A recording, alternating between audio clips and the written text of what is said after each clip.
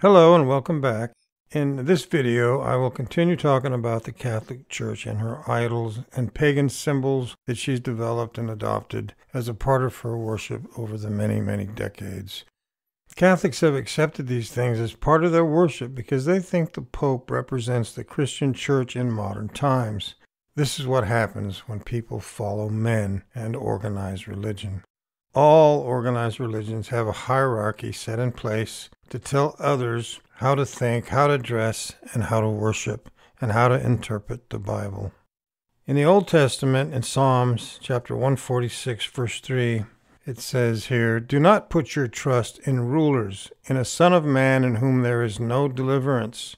His breath departs, he returns to the ground, and that day his thoughts perish.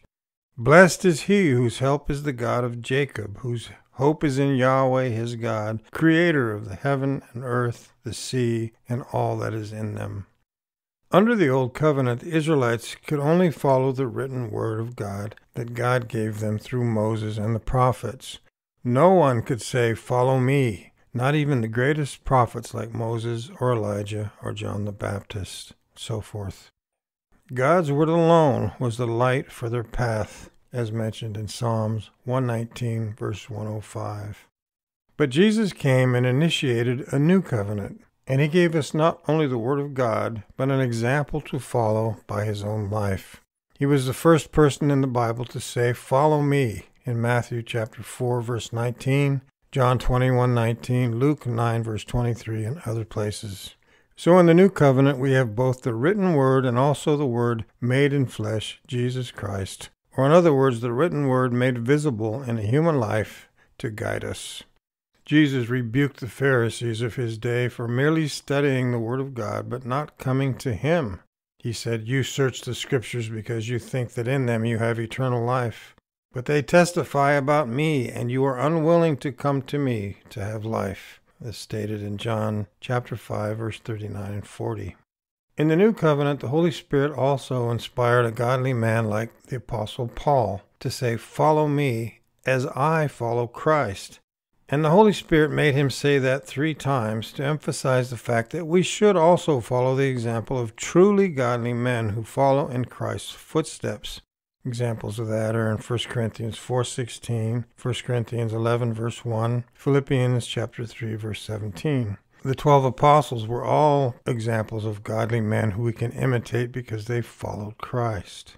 A true New Covenant servant not only proclaims God's standard in the written word, but also says, as Paul said, "Follow me as I follow Christ."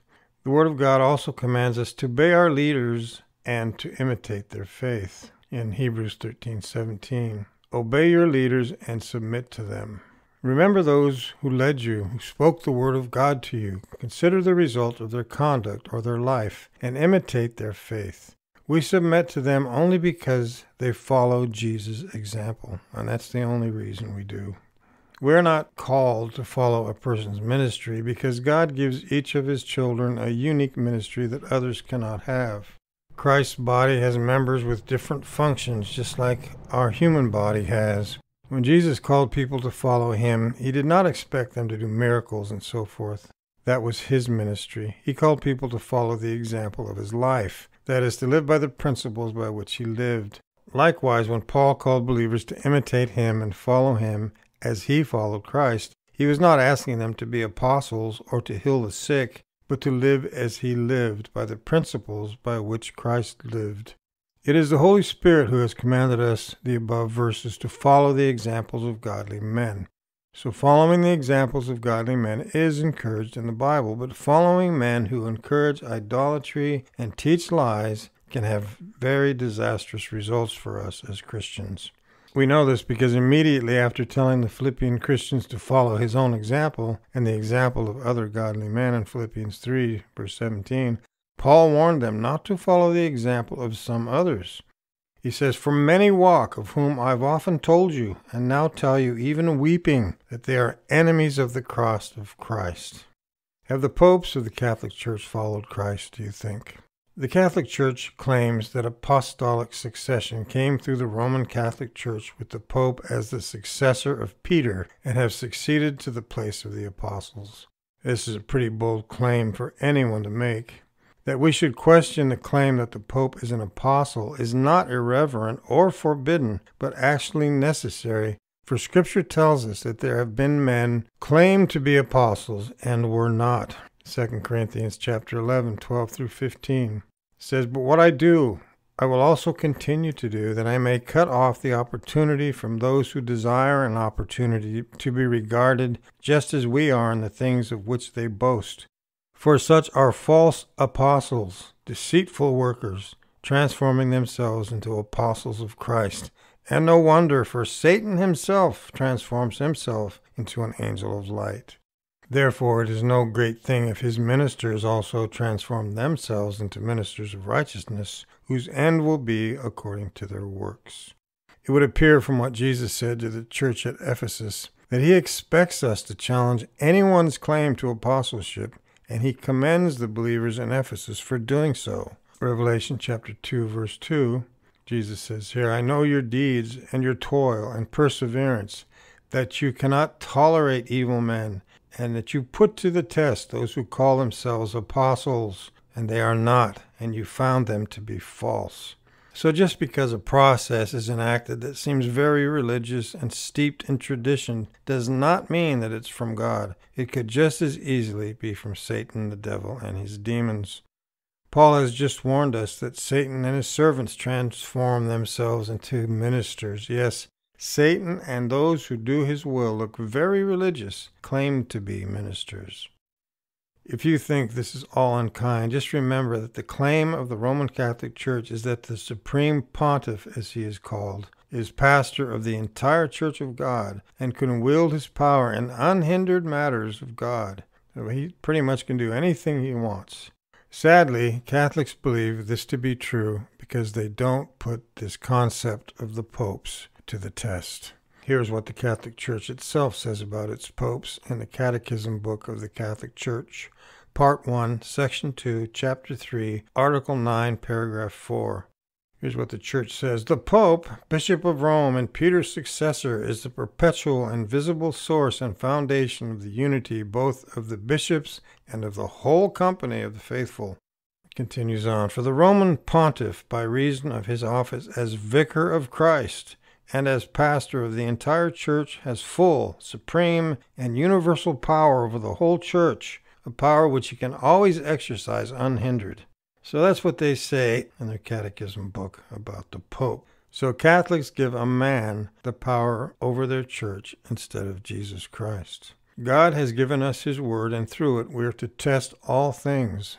1 Thessalonians 5, chapter 5, verse 21.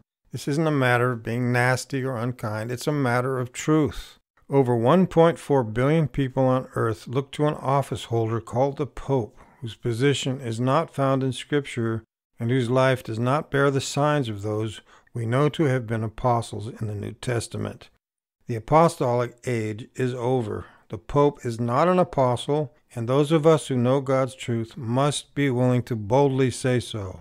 Jesus would not appoint as an apostle a man who worships many idols and venerates pagan symbols and who teaches lies as church doctrine. We've already seen in part 1 of this video series on the Catholic Church the pagan background of the Pope's vestments and the vestments of the other clergy in the Catholic Church. I will take a closer look at the depth of idolatry that this supposed apostle of Christ encourages his flock to worship. But first, I want to further discuss the false teaching of the apostolic succession. So the Catholic Church teaches that the Apostle Peter was the first pope, and that there has been a succession, one after the other, of popes that followed Peter. One example of this is found within the foyer of many Catholic churches. As you walk in the front door of a Catholic church, many times you see a series of large plaques that dominate the main wall. Here's an example of that in this picture. On each plaque is the name of a pope, starting with the current living pope. They traced the names of every pope sequentially back in history, supposedly to the Apostle Peter, who they claim was the first pope. Yet the office of pope did not exist for the first 600 years of history. Pope Gregory the Great, who ruled from AD 590 to 604, was the first to really have papal powers, so that even kings sought his approval and his blessing. This concept of apostolic succession is just a powerful deception to the masses, for historically and biblically this is simply untrue according to Scripture. The Catholic Church prides itself as the original church that Jesus started in 33 A.D., and that all other denominations broke away from them and are therefore deviant. Catholics are led to believe from their priests that if they were to be transported back in time to 100 A.D., they would be able to attend a Catholic church just like the ones that exist today. Facts of history, however, paint an entirely different picture, because the Roman Catholic Church in its present organizational structure, as I mentioned, did not exist prior to approximately 600 AD. No one is a successor to the apostles and has their authority today because no one is inspired by the Holy Spirit today to do so. The last true apostle was the Apostle John. Here's a picture of John, artist's depiction, when John was on the Isle of Patmos in 96 CE. Most Bible scholars agree that John left the Isle of Patmos where he was banished for preaching the gospel as mentioned in Revelation chapter 1 verse 9. The last living original disciple then spent his remaining days in Ephesus until he died somewhere around the close of the 1st century. After his death, there were no further apostles to succeed him according to the Bible. The possession of the Holy Spirit is the factor that determined the apostles' authority. They had the power to bind and loose, forgive and retain, because God was speaking through them. On that basis only were they enabled to unerringly deliver God's message to mankind. How can anyone claim to have authority such as theirs, being their successors, when they are not inspired by the Holy Spirit? Furthermore, the apostles and those on whom they laid their hands could speak with tongues, prophesy, and work miracles. They worked miracles to demonstrate their authority, to show that they were indeed inspired of God. In defense of his own authority, the Apostle Paul said, "Indeed, the signs of the apostle were wrought among you in all patience, in miracles and wonders and deeds of power," stated in 2 Corinthians chapter 12, verse 12. No one can work miracles today as the original apostles did. Thus no one is inspired today, and no one has the same authority today as the apostles had. The popes of the Catholic Church have never had the miraculous powers of the 12 apostles. When the apostles received the Holy Spirit, from that time forward they could do the miracles just like Jesus performed. They could even raise people from the dead like Christ himself could do. Now, when has a pope ever had the power to resurrect a person or perform other powerful miracles? Another very important qualification to become an apostle was you had to be an eyewitness of Jesus Christ himself. Paul defended his apostleship by saying, "Am I not an apostle? Have I not seen Jesus our Lord?" stated in 1 Corinthians 9:1. The apostles were indeed witnesses in the fullest sense. They were the eyewitnesses carefully chosen by Jesus Christ himself, who would witness to mankind what they saw and heard concerning Jesus. Acts chapter 1 verse 8 says, "But you shall receive power when the Holy Spirit comes upon you, and you shall be witnesses for me in Jerusalem, and in all Judea and Samaria, and even to the very ends of the earth." In Acts chapter 26, Paul mentions his account of seeing Jesus. Verse 2 says, "On one such occasion I was traveling to Damascus with the authority and commission of the chief priests. When at midday, O king, I saw on the way a light from heaven greater than the brightness of the sun, shining around me and those who journeyed with me. And when we had all fallen to the ground, I heard a voice saying to me in the Hebrew language, 'Saul, Saul, why do you persecute me? It is hard on you to be kicking against the goads.' And I said, 'Who are you, Lord?' And the Lord said, 'I am Jesus, whom you are persecuting. But get up and stand on your feet, for I have appeared to you for this purpose, to appoint you a minister and a witness both of the things you have seen and of the things about which I will appear to you. I will deliver you from the people and from the Gentiles to whom I send you, to open their eyes, so that they turn from darkness to light and from the power of the adversary to God, so that they receive forgiveness of sins and an inheritance among those who are made holy by their trust in me." So the Apostle Paul was indeed an eyewitness of Jesus Christ. The Apostle Peter declared, For we were not following fictitious tales when we made known to you the power and coming of our Lord Jesus Christ, but we had been eyewitnesses of his grandeur, stated in 2 Peter chapter 1, verse 16. So the Bible doesn't teach succession to the apostles. Peter plainly declared that the things of Christ would be recalled through his writings. The inspired writings of the Bible, therefore, are the only infallible succession that we have from the apostles and the prophets. The Catholics cannot produce the passages from the Bible for their doctrine of successors simply because none exist. The Catholics are to sustain their idea of successors. They must produce the passages which plainly and openly reveal it. Anyone who teaches a doctrine not written in the Word of God incurs the displeasure and condemnation of God. Catholics claim that the present-day bishops and priests in the Catholic Church are successors to the apostles, being inheritors of their power and authority. This cannot be true. Catholic bishops and priests were not promised the power from on high, nor commanded to wait in Jerusalem to receive it, such as in Luke 24 and Acts chapter 1 state. They have no authority because they are not inspired of the Holy Spirit, nor are they eyewitnesses of Jesus. They cannot prove their authority by speaking in tongues and prophesying and working miracles. They are not the chosen ambassadors who were selected to deliver God's message or the faith to mankind. Moreover, they cannot be successors to the apostles and the prophets because the only infallible succession to them are the inspired writings.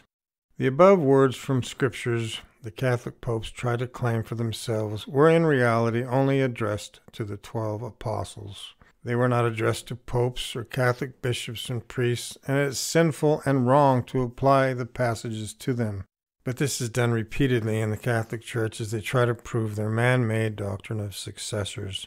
No passages in the Bible ever makes mention of successors of the apostles after the Apostle John. They referred to the apostles and prophets only, and to apply them to anyone else is to twist and pervert the Word of God. The Bible says the wrath of God rests on all those who do such. Galatians, 2 John chapter 9, and Revelation chapter 22. The Church does not need apostolic successors. The Church needs the writings of the apostles accurately recorded and preserved for us, and that is exactly what God has provided in His written Word, the Bible, supported by Ephesians 1:13, Colossians 1:5, and 2 Timothy 2:15. 2 Corinthians 11, again we're reminded, for they are false prophets, deceitful workers, distinguishing themselves as apostles of Christ. And no wonder, for Satan himself disguises himself as an angel of light. It is no great thing then if his ministers disguise themselves as ministers of justice. If the papacy isn't the office of Peter's apostolic successors, where did it come from? A look at history shows that it's far more a product of the Roman Empire than of Peter's ministry. The Roman imperial pattern was the influential blueprint that shaped the papal institution from the 4th century onward. Sometimes it can be painful to realize what we have been following is not truly biblical Christianity, but a smattering of it mixed with blatant paganism emanating from ancient Babylon and the worship of false gods rather than the God of the Bible. But if we are truly searching for truth, we must continue our search and expose the worship of the Babylonian sun god and other false idols within Roman Catholicism today. We've already seen the phallic symbols of the Church. You can see here they proudly display in the Vatican courtyard there.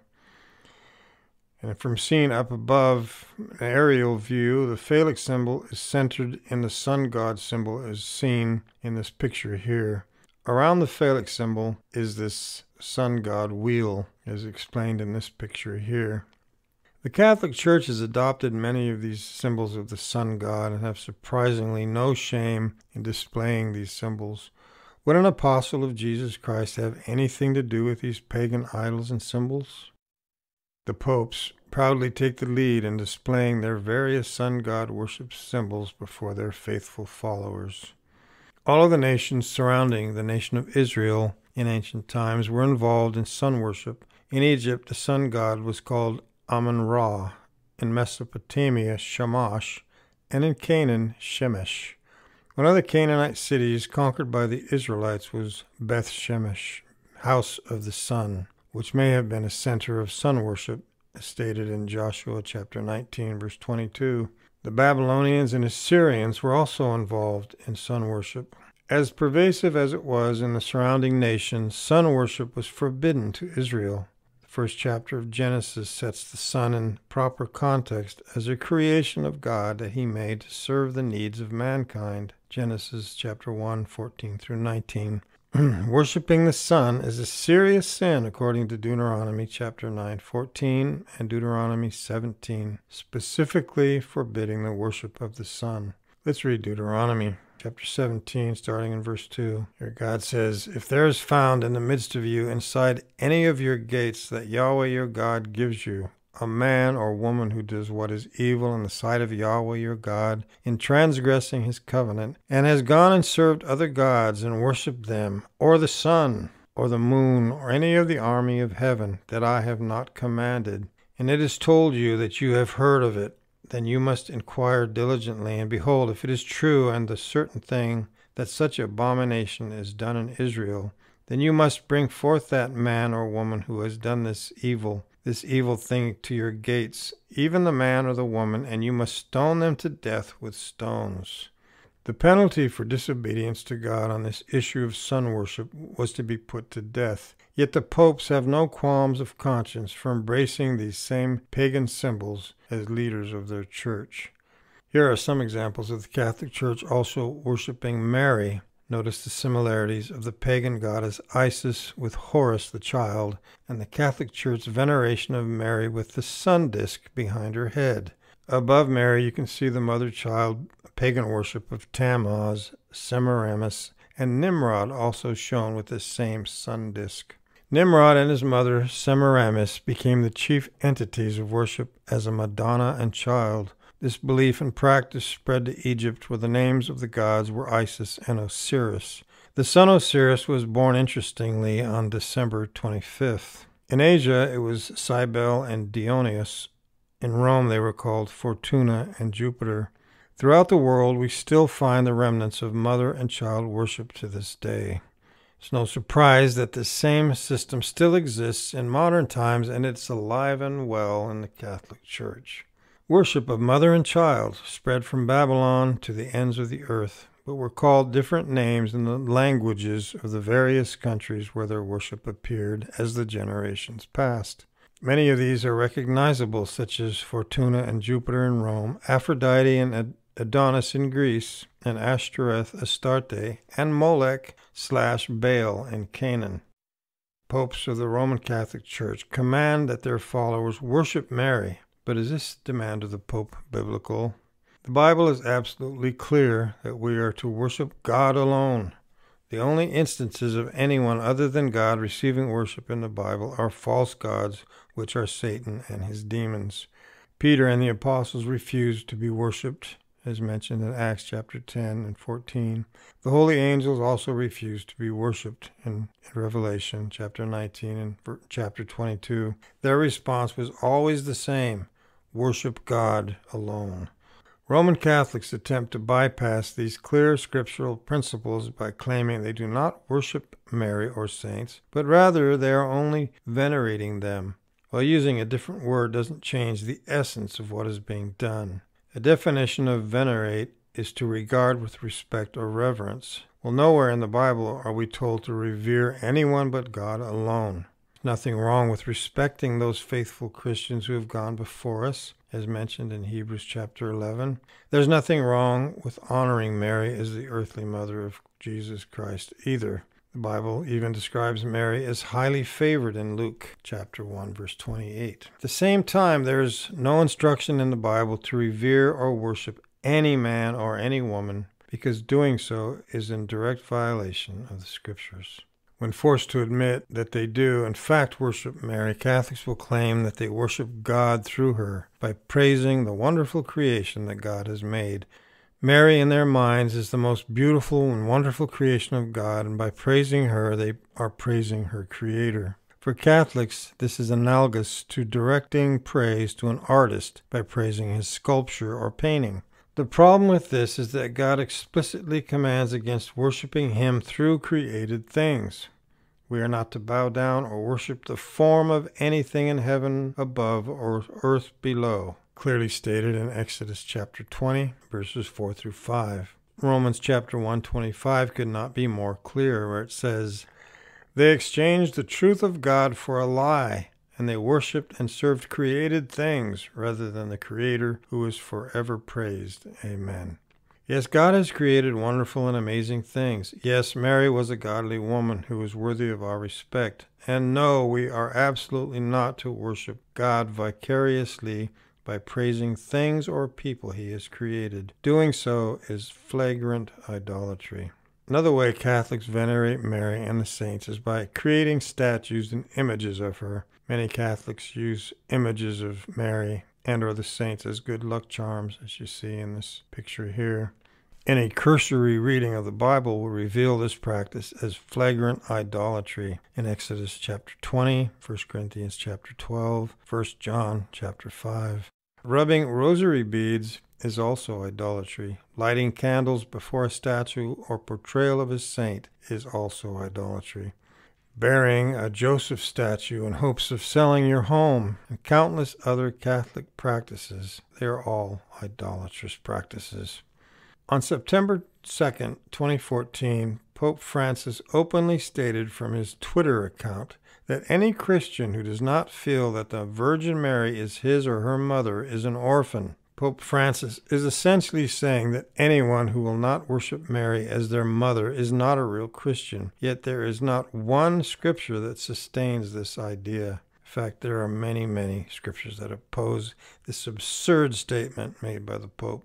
In 1854, the papacy declared Mary as sinless, and in 1951 they stated that she had now ascended up into heaven, where she was then crowned Queen of Heaven. Interestingly, the Bible clearly shows that the resurrection does not occur until the return of Christ, so the Catholic Church is showing her ignorance of Scripture once again. According to Catholicism, the Virgin Mary now acts as a mediator between God and humanity. Whenever humans sin against God, they must confess their sins to the Pope and then Hail Mary or worship Mary 50 times or so, depending on the severity of what they've done, in order to be forgiven for their sins. But according to the Bible, isn't Jesus the only mediator between God and man? After all, Jesus clearly told the following to his disciples, John chapter 14, verse 6. Jesus said, "I am the way and the truth and the life. No one comes to the Father except through me." For the Pope to make such a statement is a direct challenge to the authority of God's Scripture. But instead of the Pope realizing that he must be wrong on the issue and that he contradicts the Word of God, he instead tells the people that they are not translating the message right and should trust what he says the Bible is trying to tell us. Again, this is the problem when people follow men. Loyal Catholics blindly follow whatever the Pope tells them because they think he's some special apostle when he is not. This is the problem with all organized religion and their leadership of hierarchies. People stop thinking for themselves, they stop reading their Bibles, they just trust in men or a man, and they trust that whatever this person tells them is good enough for them to believe. This is being spoon-fed and childish. People need to take spiritual responsibility for themselves and study the Bible for themselves, not just believe these hierarchies of men.